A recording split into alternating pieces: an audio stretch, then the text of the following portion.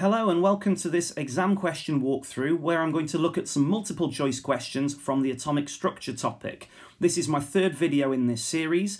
Do feel free to download the questions from the description, have a go at them yourselves, and then watch the video to see how you got on. This question is asking us about the electron configuration of a transition metal. You need to know that transition metals have an incomplete D subshell, so that's what we're on the lookout for here. So A has got an empty D subshell, so that's not a transition metal.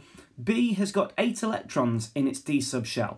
Now the D subshell can hold 10, so this is incomplete. There will be 5 orbitals in the D subshell. 3 of them will have 2 electrons in each, but the last 2 will have just 1 electron in each of the orbitals, so this is incomplete. Whereas C has got 10, which means it's full, D has got 10, and in fact we've moved on to the P subshell, so that's definitely full, and we've moved on larger than that. In a test, of course, you'd stop at option B once you've found the right answer, and you'd save time for some of the later questions. This question is about the isotopes of bromine, which are found in equal abundance, and we're asked which statement is correct. The first one is about the ionisation energy, and it says it's less for the lighter isotope. That's not true. The only difference between these two isotopes is the number of neutrons, and ionisation energy depends on the nuclear charge and the atomic radius and the shielding, not the number of neutrons. So A is incorrect. B is also incorrect because atomic radius only depends on nuclear charge and shielding as well. C is the correct answer because when we add up the mass of C3H7, we get 43. If we add 79 to it, we get 122, and 81 gives us 124. So those are the 2 molecular ion peaks we would have. D is therefore incorrect, and it's incorrect because reactivity depends on the number of electrons, not neutrons, and they have the same number of electrons.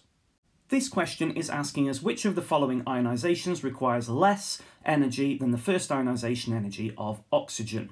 The first option is sulfur. It's in the same group as oxygen, but it is lower down in the group, which means it's got a larger atomic radius, therefore more shielding, therefore much less energy will be required to remove that electron. So A is the correct answer. We'd move on here in a test, but let's just explore the others. B is the second ionization energy of oxygen. Second ionization energies are always higher than first. Nitrogen's outer electrons are in the 2p subshell, and it is 2p3, whereas oxygen is 2p4, and it has got a pair of electrons in one of the orbitals, and those electrons are easier to remove. Fluorine has got a smaller atomic radius than oxygen and a larger nuclear charge, so its ionization energy will be larger as a result of this. This question asks us which of the following electron configurations of an element has a maximum oxidation state of +5. Now, oxidation state is linked to charge, so really this question is asking us which of these could lose a maximum of 5 electrons from its outer energy level to become stable. And so this is asking us which ones could, not which ones would. So which ones have got the potential to do it. So A has actually got 7 electrons in its outer energy level, so technically it could lose 7 electrons, and that would give it +7. So A is wrong. B has got 3 electrons in the third energy level, so it could only become +3. C has got 5 electrons in the third energy level, so it could become +5, and this is the correct answer. D could in fact become +9, because it could lose the 3d7 and 4s2. This question is asking us what the number of neutrons and electrons are for the iron 2+ ion with a mass number of 57. So first of all, we need to look at the atomic number. The atomic number is 26 for iron, which means it's got 26 protons and 26 electrons when it is an atom. This is a 2+ ion, which means it's lost 2 electrons, and therefore it's got 24, which means C and D must be wrong for that reason. And then, since mass number is the number of protons added to the number of neutrons, the number of neutrons is the mass number take away the atomic number. So in other words, 57 minus 26, which gives us 31 neutrons, which means that A must be the correct answer.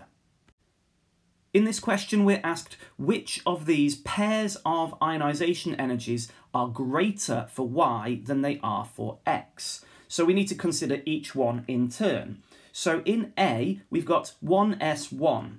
And we have to assume that all of these are for atoms, not ions. So if it's 1s1, that means it will have only one proton, whereas Y in 1s2 will have 2 protons, which means it will be harder to remove that outer electron from Y because there are 2 protons pulling the electrons, and the electrons are in the same energy level and so have the same shielding, very, very little shielding.